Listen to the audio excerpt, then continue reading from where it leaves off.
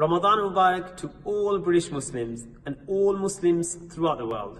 Ramadan is a time of devotion, peace, charity, and more importantly, self-reflection. Ramadan is a time to reconnect with Allah subhanahu wa ta'ala, to reconnect with our own selves and also our family members. Ramadan is also a time to give charity and to feel empathy towards others.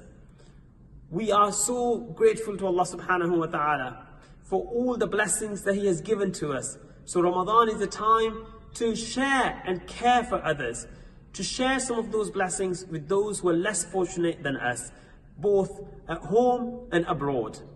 We pray to Allah subhanahu wa ta'ala that He helps us to reach out to those who are hard to reach, whether they be in our own neighborhoods or overseas.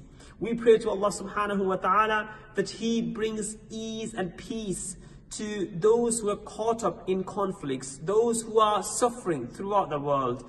And we also pray to Allah subhanahu wa ta'ala that He helps us to achieve self-reflection, self-discipline, and more importantly, helps us to get closer to Lord of the heavens and the earth. May Allah subhanahu wa ta'ala enable you all to go through the month of Ramadan with ease in your heart and also peace throughout your life.